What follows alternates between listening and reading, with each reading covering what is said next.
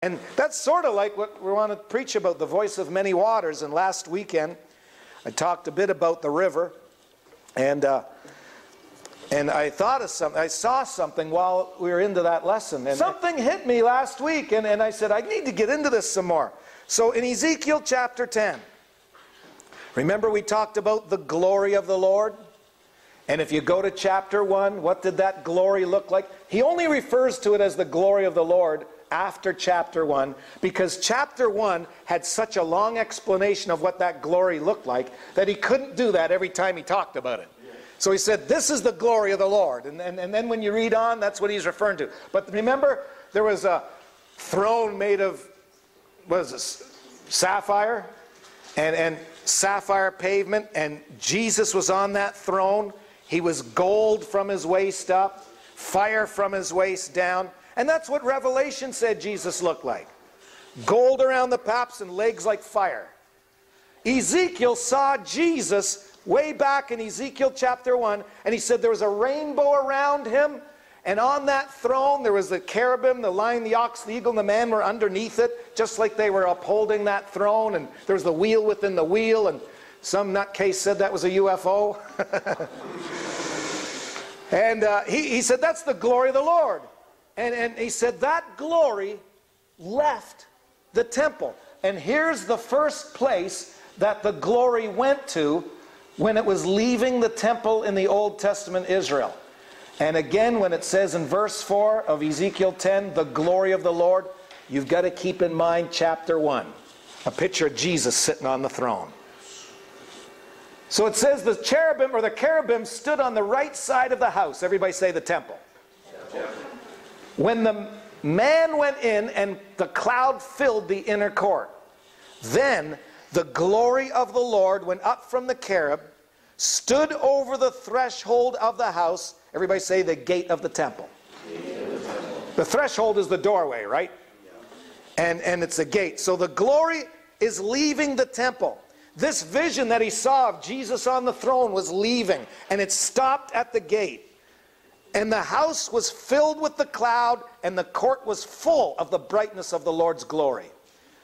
Then in chapter 11, before he leaves that gate of the temple, we read something that sounds like New Testament language. Chapter 11, verse 17. Therefore say, thus saith the Lord God, I will even gather you from the people and assemble you out of the countries where you have been scattered, and I will give you the land of Israel. And let me pause there for a moment, give you a little bit of background. I can't read the whole chapter. But just before he said this about Israel, he's going to bring them from all the countries, give them their land. He had rebuked Israel and rebuked and scolded them so severely, and a man actually died when Ezekiel was prophesying this. A man named Pelatiah, the son of Benaiah, died and fell dead when Ezekiel was prophesying. Reminds me of Peter saying, Ananias and Sapphira, you lied to the Holy Ghost. Boom, they fell down dead. And then after this man dies, Ezekiel starts crying out, God, there's not going to be any Jews and any Israelites left if you destroy them like this. Have mercy, have mercy. And then God starts speaking, don't you worry, I got it all in control. There's always going to be a remnant of Israel. There's always going to be people in Israel that know and believe me. How many know the first people that ever got saved on the day of Pentecost were Jews? First ones were Jews. And everybody say the remnant. And Paul, he's talking about how Israel left God, and he's talking about how they need to come back. And he said, but I'm a Jew. I'm a Jew. God's got us. He still has a remnant. And you know, when people think all the Jews are ever going to be wiped out, you never have to worry about that. God's always going to have a remnant. Praise God. A seed is always going to be there, and it'll multiply again. And so that's what he starts talking like after this man is killed, and Ezekiel cries out to God, what are you doing? Then he says, don't worry, I'm going to bring them all back, even from all the countries that they were scattered. And they'll come thither, they shall take away all the detestable things thereof, and all the abominations thereof from thence. In other words, I have to leave here, Ezekiel. Israel and Jerusalem has become so wicked and ungodly. And if you read Ezekiel, he talks about people worshiping images of bugs and insects on the wall of the temple. And I have to leave, but when I come back, all these detestable things and abominations are going to be gone. And then he talks New Testament talk. Watch this. See if you remember reading this anywhere in the New Testament, because I'm going to show you where it is. I will give them one heart, and I will put a new spirit within you, and I will take the stony heart out of their flesh, and will give them a heart of flesh, that they may walk in my statutes, keep mine ordinances, and do them, and they shall be my people, and I will be their God. Praise God. Now, I've done a lot of study on the Old Testament transitioning into the New. I've done a lot of study about how a new covenant would be given to us. And when I read the words of Ezekiel 10 and 20, that when God gives them this new heart, gives them this new spirit, that they will be his people and he will be their God, immediately my mind went to Jeremiah 31. Because I've used this verse a lot. Somebody say, God foretold the coming of the New Testament. Watch this, Jeremiah 31 and 31. Behold, the days come, saith the Lord, that I will make a new covenant with the house of Israel and with the house of Judah. Everybody say the New Testament. Not according to the covenant that I made with their fathers in the day that I took them by the hand to bring them out of the land of Egypt. Remember when God gave them the old covenant? When he brought them out of Egypt, the 10 Commandments, the law at Mount Sinai. He says, I'm going to give them a new one, but it's not going to be like the one I gave them when they came out of Egypt. Why? Because he said, which my covenant they break. They broke it. How many remember what happened when Moses came down with the 10 Commandments, freshly made by the finger of God? And what did he have to do with those tables after he saw what was going on? He saw them worshiping a golden calf. They had broken the first commandment before they even got them about worshiping one God. And he took those tables and smashed them. And he had to go back up for another 40 days and nights. And God said, I'm not writing it this time, Moses, you're writing it this time. And Moses had to write it out the second time. Did you ever notice that? God did it the first time with the finger of God, but Moses had to do it himself the second time. They broke the law before they even got it. So he says, I'm not going to give them a covenant like that, because they broke it. Although I was a husband to them, saith the Lord. Did you notice God called Israel his wife? What's the church? The bride. Huh? But this shall be the covenant that I will make with the house of Israel after those days, saith the Lord. I will put my law in their inward parts and write it in their hearts, and will be their God, and they shall be my people. Now, isn't that exactly what he said to Ezekiel? He said, I've got to leave them. They're a mess. They've got abomination, detestable things. And when I come back, that's going to be gone. And I will give them my spirit, and I will be their God, and they shall be my people. I declare to you, he was foretelling the New Testament. Because when Ezekiel saw that glory, what did I say he said the glory was in chapter 1? Jesus on the throne. Everybody say Jesus on the throne. Jesus on the throne. How many know when he ascended up into heaven, he went to the throne? It's the new covenant, the whole new covenant. I haven't even thought of this when God was giving me this message earlier. But the whole new covenant started when he went into heaven, sat on that right-hand throne, and poured out his Spirit, praise God. And the day of Pentecost was when the church was born. New creatures. They were just disciples, and they were just apostles, and they were following Jesus. But he said, go to Jerusalem and wait for the promise of the Father, because not many days hence, you're going to be baptized with the Holy Ghost. And he said, you'll receive power when the Holy Ghost comes upon you. And they were made new creatures as the Spirit of God filled them. And that's what he told Jeremiah. I'm going to put my Spirit in them. I'm not going to have laws written on stone. I'm going to put it in them and write it on their hearts. And they shall no more teach every man his neighbor and every man his brother, saying, know the Lord, for they shall all know me.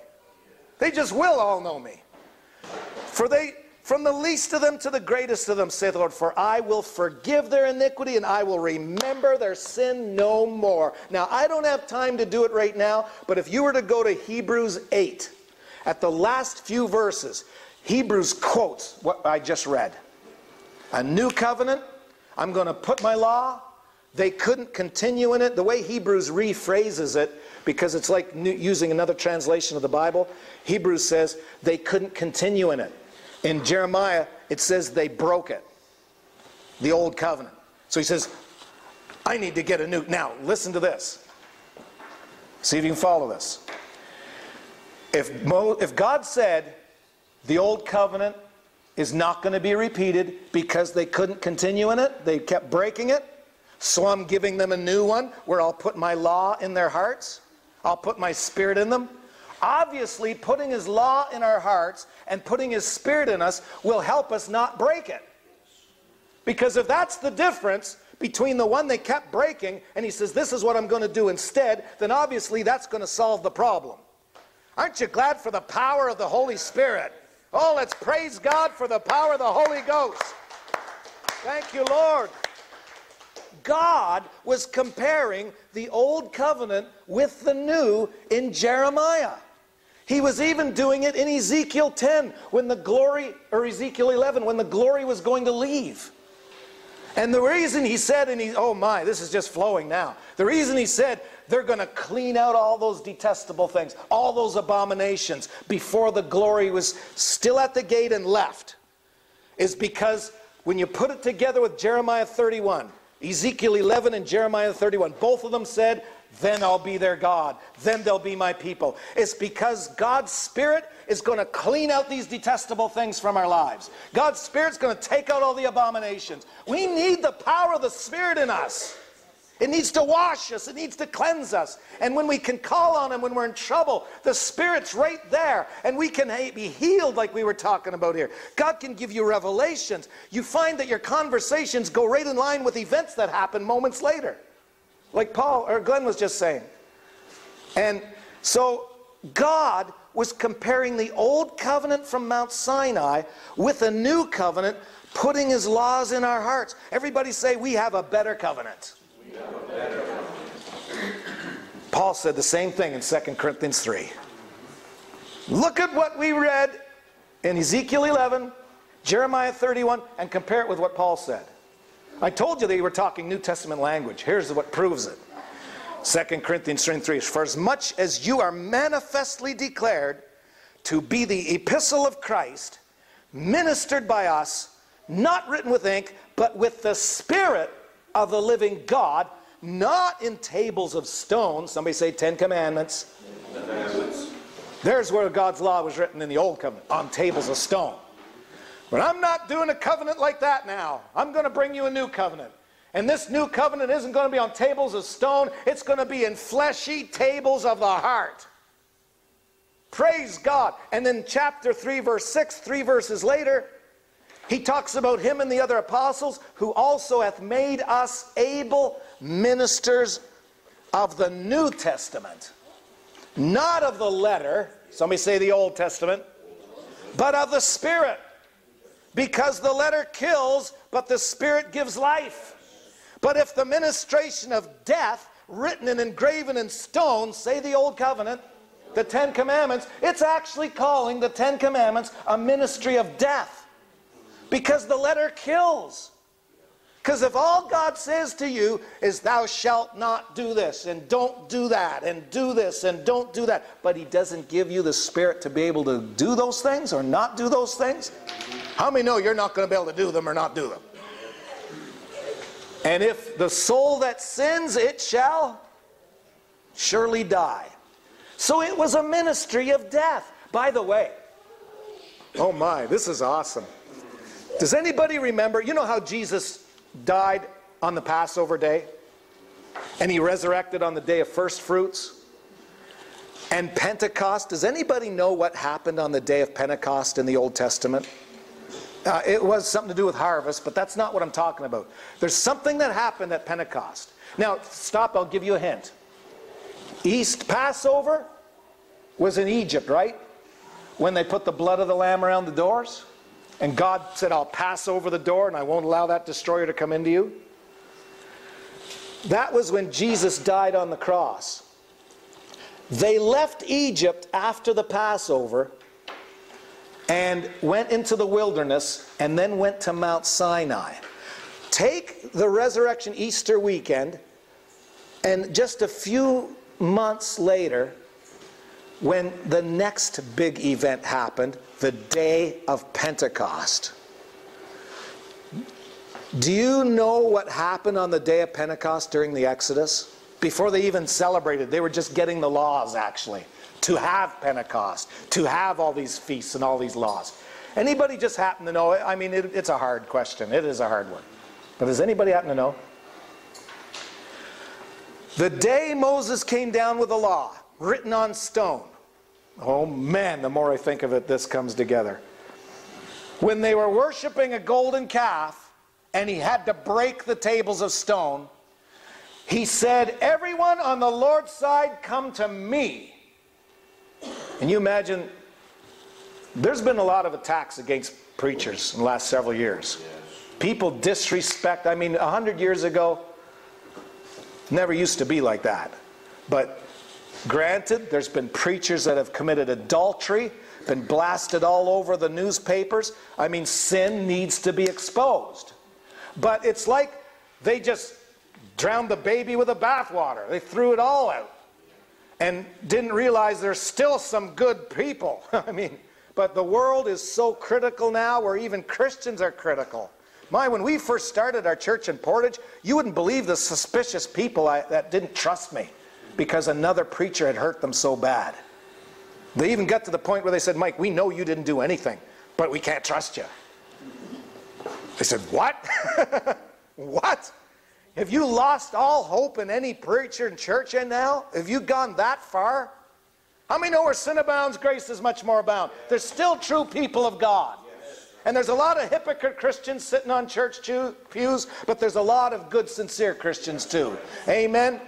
And so, anyway, they came to Moses if they were on God's side. People wouldn't do that today. But anyway, they did. He said, you want to be on God's side? Come to me. And the Levites were the only ones that came out from the golden calf. And then Moses said, okay, everyone you take a sword. I want you to slay your brother, your neighbor, your friend. I don't care who it is. Slay those idolaters. And does anybody know how many people were killed that day? 3,000 people. It distinctly says it. 3,000 people. Look in Exodus, you'll find it. The day of Pentecost, the Spirit came and God wrote His laws in their hearts. Just like Paul said, I'm not doing the new one on stone anymore, I'm doing it in your hearts. And after the cross, after the resurrection, God's Spirit came down on the day of Pentecost, and 3,000 people were saved, where that same day, 1,500 years earlier, 3,000 people were killed. The law is death, but the Spirit gives life. And the New Testament gospel is an emphasis on the Holy Spirit, the Holy Ghost, because Jesus is on the throne and shed forth the power of the Holy Ghost. Peter said, you see all these people talking in languages that you can't see how they can, being uneducated Galileans. Well, this is what Joel talked about. Jesus went to the throne and poured out His Spirit and filled them with the power of the Holy Ghost. That's what you're seeing. Hallelujah. And those people were so changed. Peter, who was such a coward and lied and cursed 3 times because he couldn't stand for Jesus after saying he'd die for Jesus, looked into the face of those men of Jerusalem and said, you crucified the Lord of glory. He never would have done that without the power of the Holy Spirit. Not in a million years would he have done that. But he turned into a lion when the Holy Ghost got a hold of him. Hallelujah. My dad said, you'll never preach. You're too shy to get in front of people. Oh boy, not with the Holy Ghost in me. I could have 1,000, don't bother me. In fact, the more there are, the easier it is to preach. Hallelujah. And so that happened. 3,000 died the day the law came, but 3,000 were saved the day the Spirit came. And it's not a ministration of the letter, it's a ministration of the Spirit. Life. And so we're not ministers of the letter, we're ministers of the Spirit, because the letter kills, 3,000 of them that day, but the Spirit gives life. 3,000 were born again that day. Hallelujah. So he says the old covenant is a ministration of death. So can you see where he is comparing the Old Testament with the New? Just like Jeremiah did. I'm not going to give you a covenant like you got when you came out of Egypt. I'm going to give you a new covenant. Oh my. And so you start reading New Testament references when Ezekiel is seeing the glory leave Israel. How many know John chapter 1 says he came to his own, but what? His own received him not. But to many as did receive him, to them gave he power to become the sons of God. Somebody say the Holy Ghost. Holy Ghost. And so Jesus is that glory that Ezekiel saw. In fact, John 1:14 also says, the Word was made flesh, dwelt among us. We beheld his glory, the glory. Ezekiel saw the glory getting ready to leave. Jesus is the glory. Didn't Ezekiel see Jesus sitting on a throne in chapter 1? And he said, this is the glory of the Lord. And so when we go to chapter 10, we go to chapter 11, and the glory is leaving, he's talking about Jesus. And he actually calls Jesus the glory in John chapter 1. In the same chapter, his own people didn't receive him. See, it's like you see this thing back and forth, old and new. Israel rejecting him, and God coming again with another people, including the remnant. And then look where that glory goes in Ezekiel 11:23. Where's the last stop that it made at the temple when chapter 10 occurred? Remember I said it stayed there before it left? The gate, the threshold, remember? He didn't just go, boom, I'm out of here. He just went to the gate. And then Ezekiel started prophesying, and people are dying, and Ezekiel's crying, and he says, God, what are you doing? And don't worry, Ezekiel, I'm going to clean up this mess, and I'm coming back. So he stopped at the gate. And then after he talks about the New Testament, putting my Spirit in you, then you'll be my people, and then I'll be your God when we get that mess cleared up. The glory of the Lord went up from the midst of the city. He sees it. Jesus is on that throne, gold and fire. He sees that glory go up from the temple, comes away from the gate of the east that stood there for so long, and stood upon the mountain which is on the east side of the city. And what did I tell you that mountain was last week? When you look on a map, you see Jerusalem, look right to the east, there's a certain mountain there, the Mount of Olives. Everybody say the Mount of Olives. So it's going in increments. He leaves the holiest of holies and goes to the gate.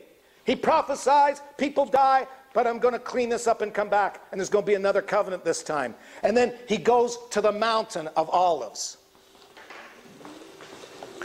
Jesus, now I made a mistake here. Jesus was not on the mountain yet when he wept over Jerusalem. But it was just a verse or two before he went to Jerusalem that he wept. Went to the Mount of Olives rather. See, look in Matthew 23 and 34. If you read all of Ezekiel 10 and all of Ezekiel 11, where the glory's getting out of there, he's rebuking, he's hammering Jerusalem. Just like Jesus was hammering Jerusalem when he was at the temple. Watch this. Wherefore, behold, I send unto you prophets and wise men and scribes. Some of them you'll kill and you'll crucify. Some of them you'll scourge in your synagogue. And all you have to do is read the book of Acts to hear about them persecuting them from city to city. That upon you may come all the righteous blood shed on the earth, from the blood of righteous Abel to the blood of Zacharias. Now never before was any group of people ever guilty of that. You mean before Israel even existed? Before Noah was in the ark? Long before when Abel was killed? Every murder since then was coming on the shoulders of Jerusalem? I mean, that was unbelievable. And if you go a little earlier, he says, you guys are going to fill the cup of your fathers. You admit that you're the children of your fathers, which persecuted the prophets. You're going to fill their cup. In other words, the wickedness they were doing, you're taking it to the brim. And all the guilt since Abel died, right until Zechariah, is going on your shoulders, Jerusalem. Everybody say, this generation. Say, this generation. All these things shall come upon this generation. What? All the blood that was ever shed, all of those unrighteous murders, all of that guilt was coming on Jerusalem, that generation in Jesus' day. And then that's where he breaks down and cries, "Oh, Jerusalem, Jerusalem, thou that killest the prophets and stones them which are sent unto thee, how often would I have gathered thy children together as a hen gathers her chicks under her wings, and you would not. Behold, your house is left unto you desolate." And watch this. Keep reading in chapter 24. And Jesus went out and look, departed from the temple. Say it with me. Departed from the temple. He was at the temple. The glory of the Lord was at the temple in Ezekiel 10 and Ezekiel 11. And God was hammering Jerusalem for their wickedness, just like Jesus was at the temple. And he is the glory. That glory Ezekiel saw, that represents Jesus, the glory. And he's hammering Jerusalem. And he's at the temple when he does it. And then he leaves the temple, and his disciples came to him to show him the buildings of the temple. I mean, they're about spinning dizzy. Did you just hear, John, what Jesus said? He said, I never read that anywhere in all the prophets. All the guilt from Abel's death till Zechariah is coming on this city in our generation. And then he cried and he cried and he didn't want to say it, but he had to say it. Did you just hear what he said? And so no wonder they show him the buildings of the temple. And in verse 3, as he sat where? On the very same Mount of Olives that the glory went to in Ezekiel when it left the temple. When he was slamming Jerusalem, slamming Israel because of the unclean temple. Jesus goes to that very same Mount of Olives. And that's when the disciples came to him privately saying, tell us, when shall all these things be?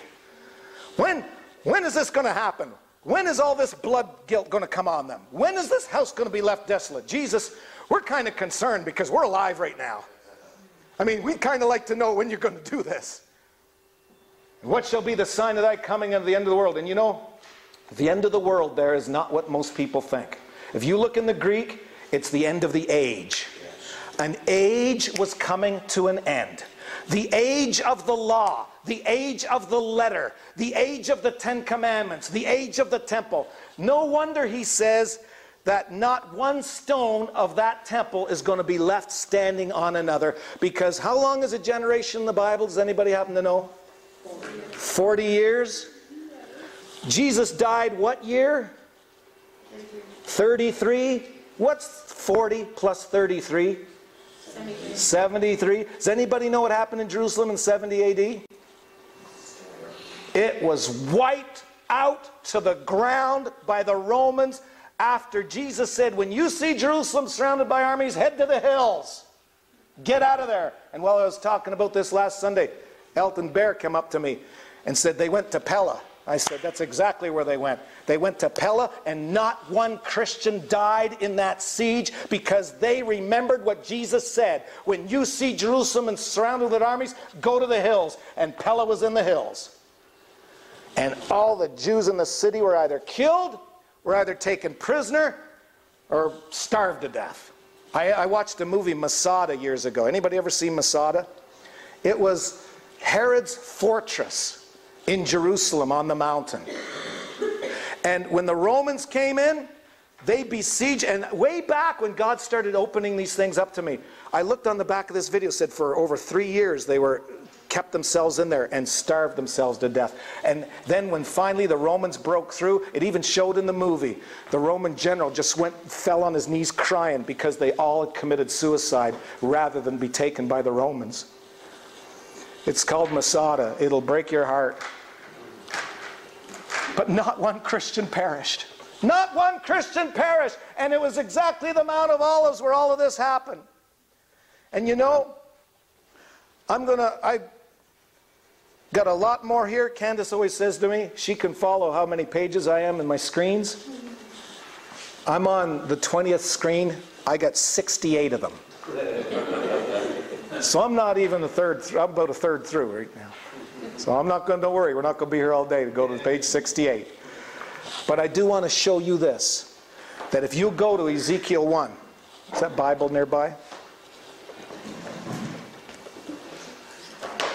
If you go to Ezekiel 1 for a minute.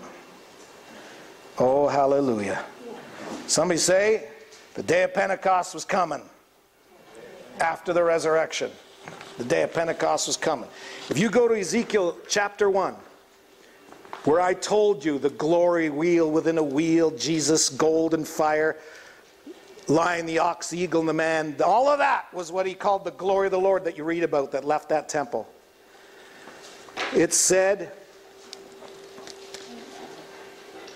that their voice had a certain sound, the sound of many waters. Praise God. Verse 24 of Ezekiel 1. And when they went, talking about the lion, the ox, the eagle, the throne, Jesus on it, the wheel within the wheel. When they went, I heard the noise of their wings like the noise of great waters. As the voice of the Almighty, the voice of speech. As the noise of a host. When they stood, they let down their wings. In chapter 1, everybody say, the glory sounded like many waters. And then when you go to the second last chapter in Ezekiel, chapter 47, and you read in chapter 47, verse 1, afterward he brought me again to the door of the house. Remember, that was where the glory left. And behold, waters issued out from under the threshold of the house eastward. The forefront of the house stood toward the east. Waters came down from under the right side of the house at the south side. And he said, Ezekiel, walk into the water. And he went to his ankles, remember that? Then he went to his knees, and then he went to his loins, and then he was swimming in it. Isn't it coincidence that chapter 1 says his voice sounded like many waters, and when you get to the end of the book, there's waters pouring out of the temple. And then the Lord spoke to me and said, look at Revelation chapter 1. And so when you go to Revelation chapter 1, and you see Jesus with gold and fire, just like Ezekiel saw him. It says in verse 15, his feet like unto fine brass as if they burned in a furnace, and his voice as the sound of many waters. And then when you go to the last chapter of Revelation, just like the end of Ezekiel, Ezekiel had him talking like many waters, the cherubims and the whole scene that Ezekiel saw. And then Ezekiel 47, rivers of water are pouring out of that temple. In Revelation 22, he showed me a pure river of water, clear as crystal, proceeding out of the throne of God and of the Lamb. And waters are pouring out of the New Jerusalem. Somebody say the New Jerusalem. The New Jerusalem. This isn't the old one. This is a new one. This isn't the old covenant. It's a new one. This isn't the old temple. It's the new temple of the Holy Ghost. And then the Lord spoke to me because it's like he asked me, now, what do you think it means to have a voice like many waters and then to read about waters just pouring out later? And I thought about what Peter said on the day of Pentecost. Jesus went to the throne and poured this out. Jesus shed this forth. And remember the woman at the well. He said, woman, give me something to drink. And she said, I'm a Samaritan. Why would you ask me? He said, you're not only a Samaritan, you've had 5 husbands, and the one you're with isn't your own. He said, if you'd ask me for water, I'd give you water where you'd never thirst again. Praise God. And then John chapter 7, the last day of the feast, the great day of the feast, John 7 and 37, Jesus cried with a loud voice on the very day of the feast when somebody in Jerusalem would take a pot and pour water out. Jesus is screaming at the top of his lungs over in the city, if any man thirst, let him come unto me, and out of his belly shall flow rivers of living water. And then John adds in brackets, but this spake he of the Holy Ghost, for the Holy Ghost was not yet given because Jesus was not yet glorified. You know what the voice of many waters is? It's the voice of the Lord talking about the new covenant, because waters are going to pour when you hear somebody have a voice like many waters. You know what you folks were doing? Every one of you this morning When you were talking about the Spirit doing this and doing that, I was hearing a voice of many waters. I was hearing a voice of many waters. Woo! You start talking about God. You start talking about what the Holy Spirit does. There's going to be a sound of abundance of rain. There's going to be a voice of many waters, and it's going to pour, and it's going to pour. And all this sermon has been a voice of many waters. That's everything I preach today. I can best describe it with a voice of many waters. That's what he sounded like when Ezekiel first saw it, and then the waters were pouring by the time you get to the end. That's what John saw in Revelation when he first saw Jesus, and then waters were pouring out of the city by the end of the Revelation. Talk about the things of the Spirit. Talk about God moving. Talk about God working through you by his Spirit.